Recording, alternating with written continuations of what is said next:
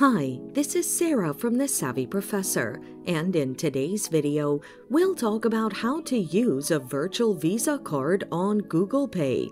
This video will take you through ways to do so and more, so watch till the end. On your favorite browser, visit the Google Pay website at pay.google.com. The link is in the description.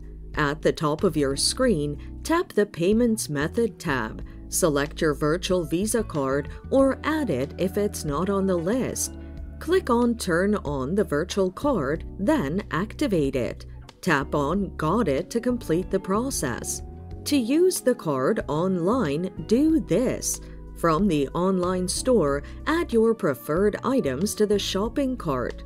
You'll be given payment options once you get to the checkout page. Your virtual card details will automatically be filled in and you can approve the payment. If the details don't fill in automatically, you must ensure your virtual card settings on your payment methods is turned on. Once your payment details are filled in, approve and complete the payment. So that's how you add and use a virtual Visa card on Google Pay. It's that simple. Thanks for watching. Till next time.